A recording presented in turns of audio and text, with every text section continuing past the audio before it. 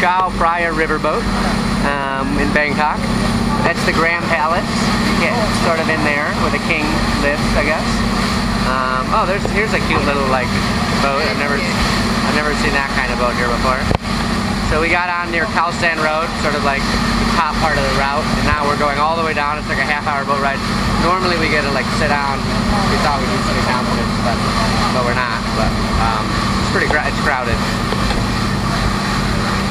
But this is the main river, like the main river in Bangkok, the Chao Phraya.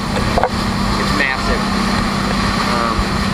And this is actually, well, normally you get to sit down, but this is like probably like the best like dollar you can spend in Bangkok. Especially if you get a seat. I think we did. So Bangkok has 3 main temples. One of them is the Grand Palace, which we showed you back there, where the king lives. Another one is called Wat Arun, which is the Temple of Dawn. Here it is. It's been under construction for pretty much 4 years since we moved here. But when we first moved here, we climbed all the way to the top of that. It was open with my parents. It's pretty cool. It like lights up at night. Oh, there's like a big boat. We just missed it.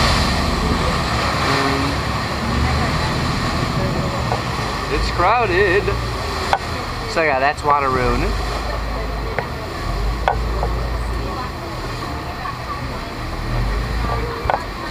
And then we're gonna go down to Asia Teak tonight, which is all the way down there. You can see people are waiting for it. Now more people are gonna get on. It's rush hour on Saturday. Everyone wants to get the sunset cruise. So basically you can have like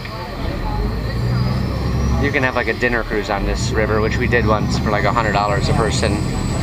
Or for $1 you can just take this like river taxi boat.